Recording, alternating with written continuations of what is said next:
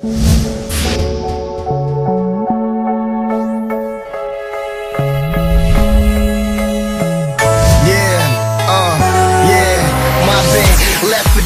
up guys, Kyle here for Colossal Designs, and I'm going to be doing another Cinema 4D tutorial for you guys today. We're going to be learning how to use the Pblurp function in Cinema 4D. So right away go in and change your output to 1280-720, and then create a floor. Create your text spline and change it to whatever you want your first text to be. I'm going to put mine as Colossal, and then drag it down. So you're going to get another one, and make this one whatever you want your second one to be. So I'm going to select both my text and choose the font Batman Forever, but you can use whatever font you'd like. And then you're going to want to go to your NURBS and get 2 extrude NURBS and put your first text into the first one and your second text into the second one. And then with the extrude NURBS selected, you're going to rotate. You're going to have your first text at about 40 degrees and just push it back. So with your second extrude NURBS, you're going to do about -40 degrees and push it back again. So it should look something like that. And then with both your text objects selected, you're going to hit C on your keyboard to make them editable. Select all of them, go to Objects, Connect and Delete. With the first one, we're going to name this whatever your first text is, and rename the second extrude NURBS to whatever your next text is. So then you're going to get something that looks like this. Now you're going to go to Simulation, Thinking Particles, Particle Geometry. This is found somewhere else in other versions, but I'm using version R12 of Cinema 4D. So now you're going to go to your cube and then hit Null and go to Tags, Cinema 4D, Tags, Espresso. Now you're going to get a window that will appear that looks something like this.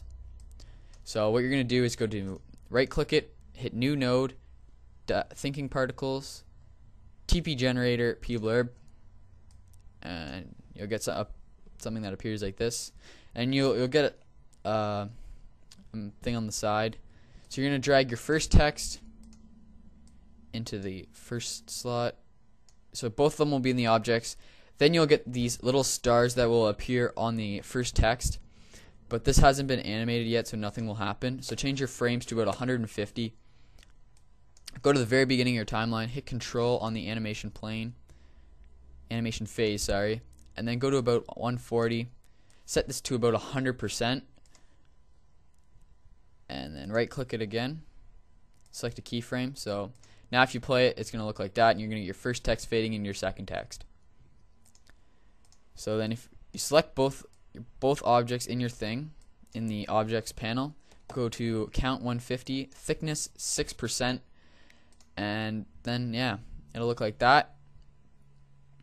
So it's just going to make more pieces, and they're going to be a little thicker. Alright.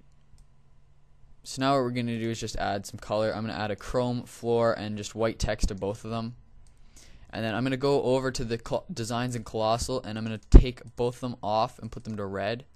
So now when you look at it, if you render it, it'll only be your first text.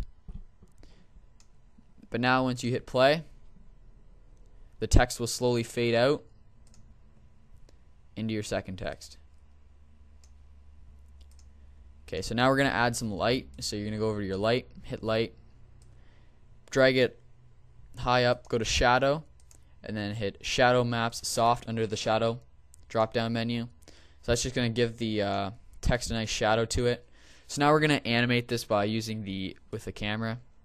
So make sure the camera is white, the little box beside it, and you're going to position it over your text, keyframe it, make sure it's at the start, go to about frame 130, rotate it kind of in this general area, keyframe it, go to 140, hit keyframe again just so it stays in this position, go to the very last keyframe, which is frame 150 for this tutorial, zoom all the way in, so it's just going to be a gray screen. So now if we play what we've made, you're going to get the text, it's going to fade into the second text, and it's going to look something like that. You might have different colors, but that's the basics of this tutorial. So thanks for watching this tutorial. Message for any more suggestions on future tutorials. Please rate, comment, and subscribe. Thank you.